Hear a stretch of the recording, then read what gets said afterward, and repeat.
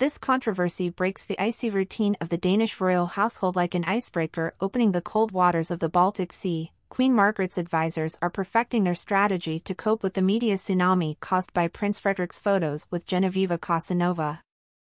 While the Mexican escapes the media and takes refuge in London after days spent in the palace of her ex in San Sebastian, the royals show their faces. Federico reappeared this Thursday in the royal hunt and Mary Donaldson is still also locked in the palace, but after a few days she is on television, in particular on the Danish channel DR, which released a statement this Friday.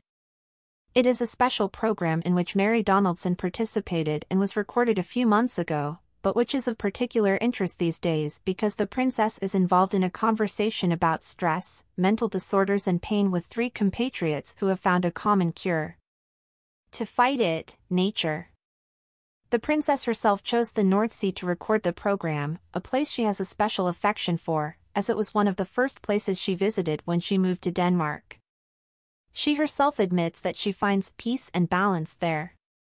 The princess's situation is very difficult.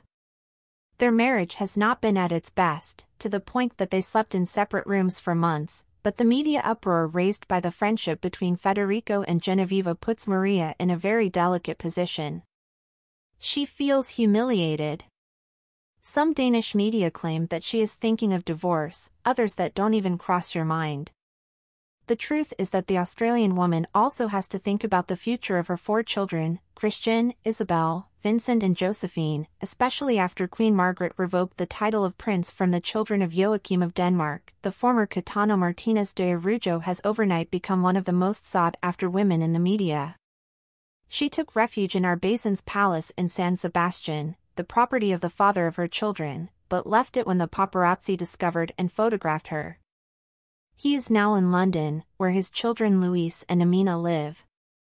The Mexican, who suffered a pulmonary embolism last summer, is stressed by the scandal and her doctor and psychologist recommended absolute isolation. She took his instructions literally and even turned off her phone.